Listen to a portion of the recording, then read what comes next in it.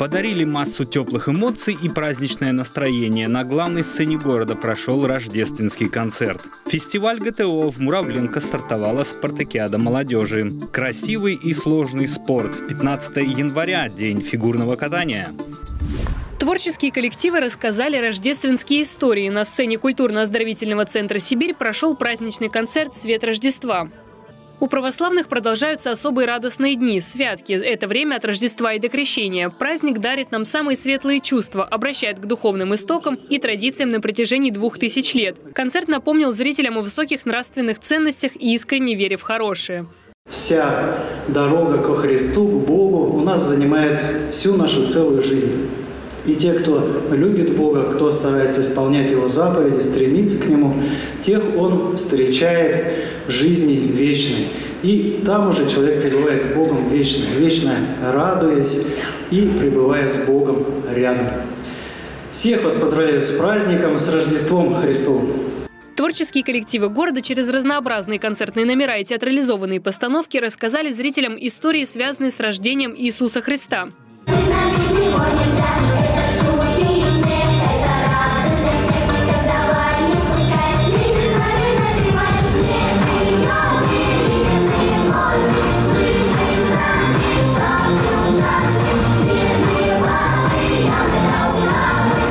Название концерта «Свет Рождества» олицетворяет Вифлеемскую звезду. Она представляет собой божественное руководство и свет, которые привели волхвов в Вифлеем, где они отдали дань уважения младенцу-спасителю.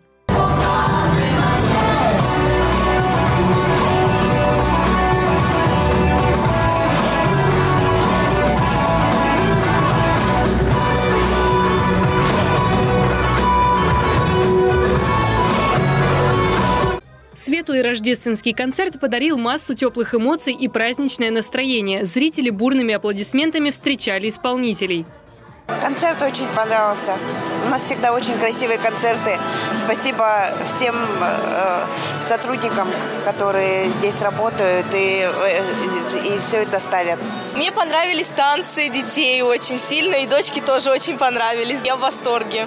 Все классно. Номер, прям когда дети танцевали, там очень понравилось. Я очень рада, что я пришла сюда и посмотрела. Мне очень понравилось. Спасибо. Татьяна Максимова, Андрей Нагибин, Виталий Сидняев. Новости Муравленко. В Муравленко стартовала 17-я спартакиада молодежи города. Первым ее этапом стал фестиваль ГТО. Более 30 студентов и лицеистов могли проверить свои силы в гибкости, ловкости и скорости. На протяжении 5 лет спартакиаду молодежи города открывают фестивалем «Готов к труду и обороне». Право представлять образовательное учреждение в этих состязаниях получают самые активные студенты и лицеисты. Для каждого из них спорт давно стал нормой жизни. Мы всегда открываем год именно с оздоравливающего направления, потом они переходят на уже более спортивные игры и более другую узкую специфику. Это популяризация. Сразу мы видим, как мы вышли после новогодних праздников, в каком составе, в каком количестве, соответственно, в какой оздоравливающей форме. То есть, насколько мы видим, ребята подготовлены, соответственно, сюда попадают лучшие из лучших тех учреждений, потому что не у всех физическое состояние состоит для того, чтобы ребята выступали на данных соревнованиях. Участник всероссийских состязаний, победитель и призер окружных первенств и турниров по настольному теннису Данил Исупов старательно проходит все этапы. Говорит, самое простое упражнение для него – рывок гири. Его он выполнил 51 раз. Технически сложно был. Мог более легче выполнить норматив только правой рукой, но технически сложно было. Лично для меня самое трудное упражнение – прыжок в длину, а комплекс упражнений достаточно легкий. Кроме силы и выносливости, участники могли проверить свою гибкость и прыгучесть, отжаться и подтянуться. Выполнение каждого упражнения происходит под контролем судей городского центра тестирования. Екатерина Шишкина, например, лучше остальных справилась с выполнением упражнения на гибкость. Такая гибкость – это результат многолетнего труда в спортивном зале, говорит девушка. Екатерина уже более 6 лет занимается тхэквондо. Я считаю, что сдача нормативов ГТО – это очень важно важно для оценки своих сил, поддержания формы. Баскетболист Владислав Никулин с легкостью прыгает больше 2 метров 40 сантиметров в длину. Его показатель – один из лучших среди участников спартакиады. Для меня прыжок дается очень легко, в принципе, потому что я в своих тренировках выделяю в основном упражнения на ноги. А так, в принципе, для меня самое сложное упражнение здесь было подтягивание. Я пришел сюда, чтобы показать себя, сделать все на максимум. ГТО нужно сдавать для того, чтобы знать свои возможности. Ну и, в принципе, свой предел. Я для этого сюда и пришел. В 2023 году около 8 тысяч муравленковцев сдали нормативы комплекса «Готов к труду и обороне». Еженедельно в центр тестирования приходят десятки жителей, чтобы проверить свои возможности. Для того, чтобы приступить к сдаче нормативов комплекса ГТО, необходимо получить разрешение врача, а также пройти регистрацию на официальном сайте. С марта прошлого года структура комплекса ГТО видоизменилась с 11 возрастных ступеней на 18. В планах работников Центра тестирования активизировать работу и увеличить показатели. Всероссийский физкультурно-спортивный комплекс «Готов к труду и обороне» помогает решать задачи федерального проекта «Спорт. Норма жизни», нацпроекта «Демография». Анастасия Попова, Виталий Сидняев. Новости Муравленко.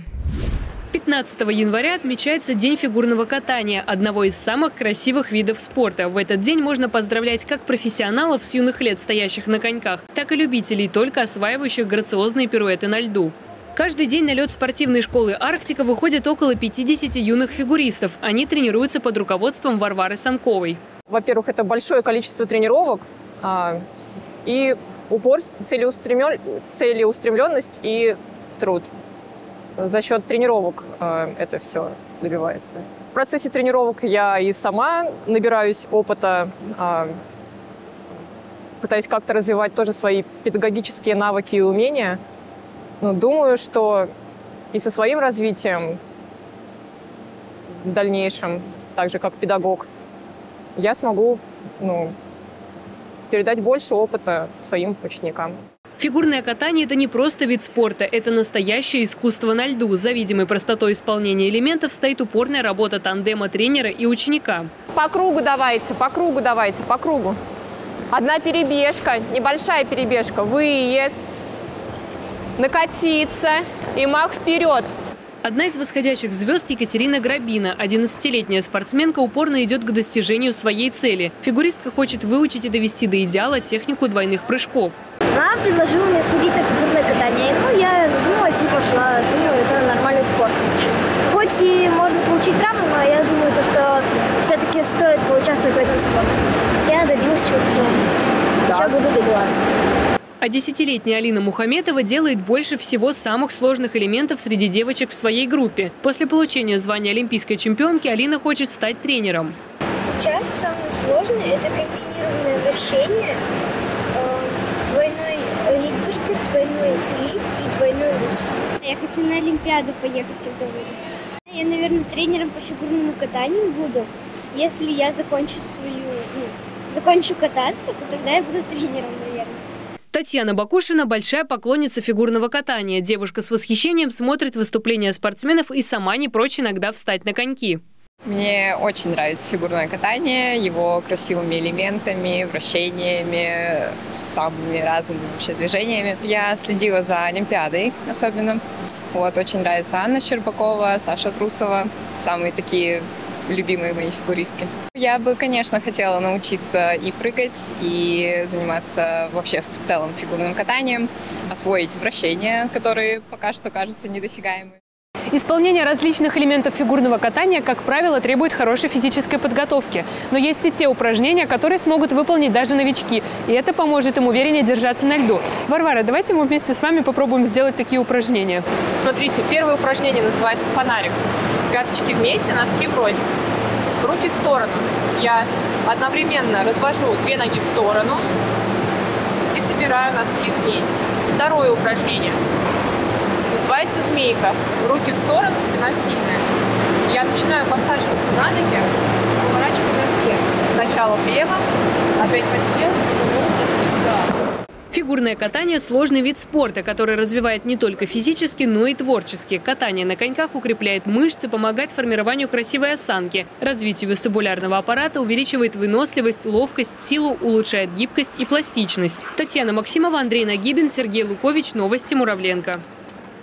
Это все новости на сегодня. Еще больше подробностей на нашем сайте muravlenko24.ru и в социальных сетях.